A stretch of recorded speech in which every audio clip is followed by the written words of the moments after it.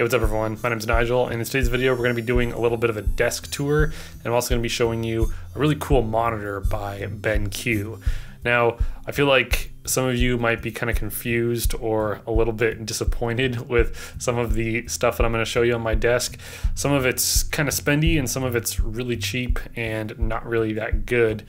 So you're probably wondering why I'm even using it. I feel like every single time I think about doing like a desk tour video, I feel like I'm gonna wait until I can save up money to get something better to show you. So I just kind of decided that, you know what, I might as well just show you what I'm using now, and maybe I'll do an updated desk tour later. But yeah, I'm gonna kind of go through some of the components of my editing setup and the things that I keep on my desk, just to kind of show you what my workflow looks like when it comes to editing.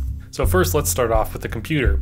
I have a 2014 maxed out MacBook Pro, and it's got a 512 gigabyte SSD, I believe, with 16 gigs of RAM and an NVIDIA graphics card with 2 gigs of dedicated media, whatever generation i7 was out in 2014. So yeah, it's a pretty old machine, definitely nothing that impressive, but it's been working for me ever since I got it. So I really haven't had a reason to upgrade my computer, but I mean, it's been working, and I guess it hasn't been working. When it comes to editing 4K stuff, it can be kind of sluggish. So eventually I'm probably gonna have to get a new video editing machine, but I've been using this one since 2014, and it's definitely been working just fine for all my 1080p stuff. So yeah, this is what I have been editing all of my videos on, and I have it just tucked away under this little monitor stand.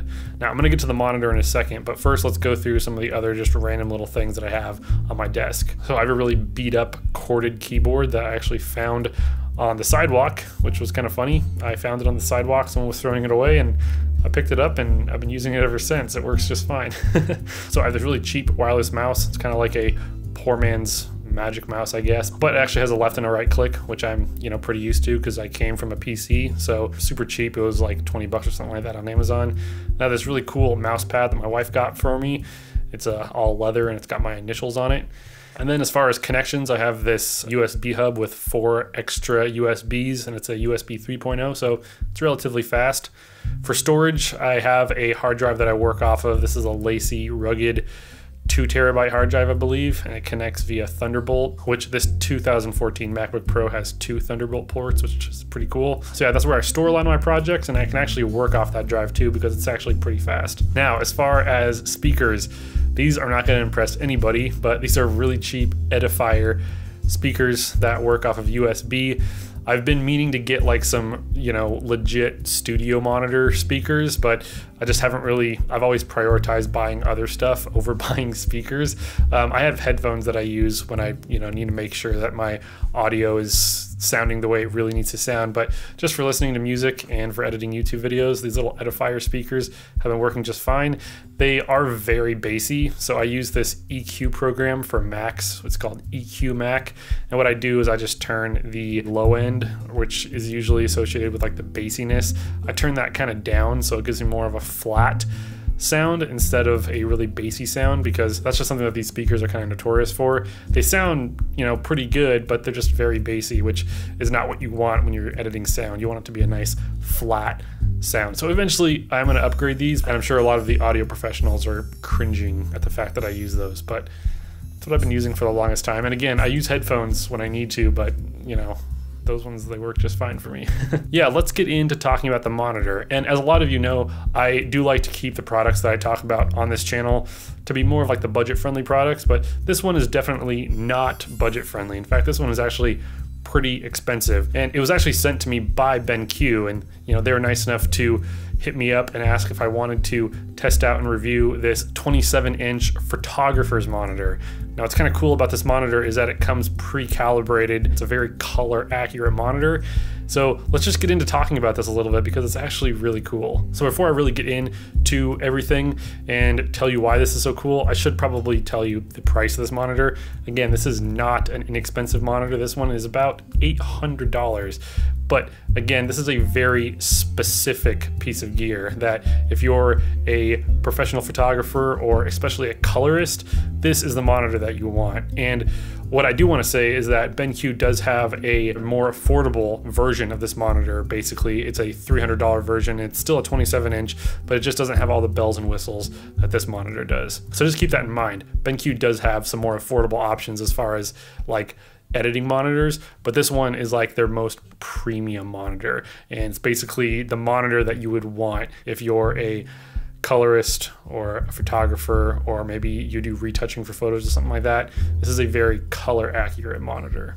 So yeah, this is the BenQ SW270C. So again, this is a 27-inch monitor. They kind of brand it as their photographer's monitor, but for us, I would say this is their colorist's monitor.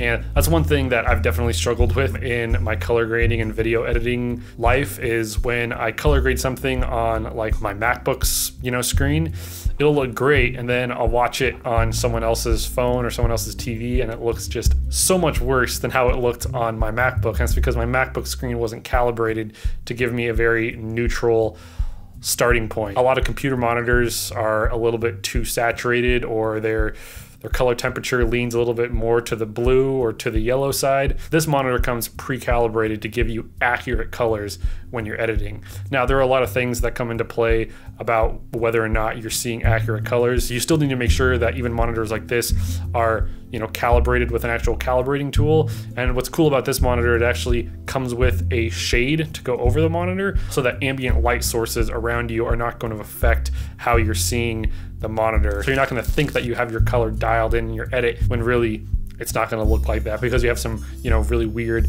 ambient lights going on around in your office. But it makes it a lot easier having a monitor that's designed to be as color accurate as possible. So some other things that I really love about this monitor are just the connection options. This can connect via HDMI, obviously, but I actually have it connected to my MacBook via a mini display port, which my MacBook Pro, again, has 2 of. So I've just connected right to my MacBook Pro via mini display port, and you can also do HDMI, and there's also some USB ports. So it's got a lot of different options. And one other thing that I really like about this monitor is that you can actually adjust the height, and you can flip it to vertical if you wanted to, which is also really cool. And I know that a lot of photographers use it in that way when they're editing their portrait style photos. So it has a bunch of different color modes like Adobe RGB, sRGB, Rec 709 that are all pre-built into this monitor. So you can just kind of scroll through and see which one you want.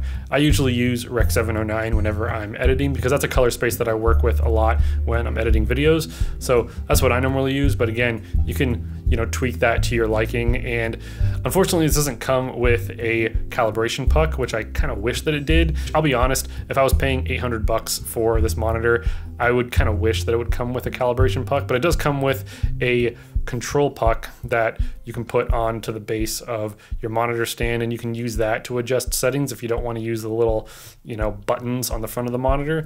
So that's kind of nice that they include that. But yeah, if you did want to get this fully calibrated for the space that you're in, you will have to buy an external calibration puck if you want to do that.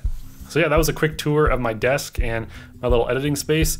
Everything that I have is probably going to change in the next coming months, but this is what I'm using currently, and it's been working out totally fine for me. So yeah, that was my quick look at my editing desk and the BenQ SW270C. I definitely really like this monitor, and if you're in the market for a beast of a video editing monitor, this is definitely the one that I would suggest. And again, BenQ does have some cheaper options, which I'll also link in the description below, but I'll definitely link this SW270C in the description so you can check it out a little bit more in detail. I've definitely really enjoyed editing with a monitor like this, how big it is and how great the colors look. I feel like it's really upped my color grading knowledge, because I've actually been able to see what it's actually supposed to look like on a properly calibrated monitor, as opposed to just hoping that it looks good when I'm editing off of my MacBook screen. So really like that monitor. Big thanks to BenQ for sending it out to me. It's been a pleasure being able to use it. And yeah, thank you so much for watching. I'll have all the little things that I talked about linked in the description as well if you want to check those out. But yeah, really appreciate you watching my videos. Thanks for stopping by, and I will catch you all next time. Later.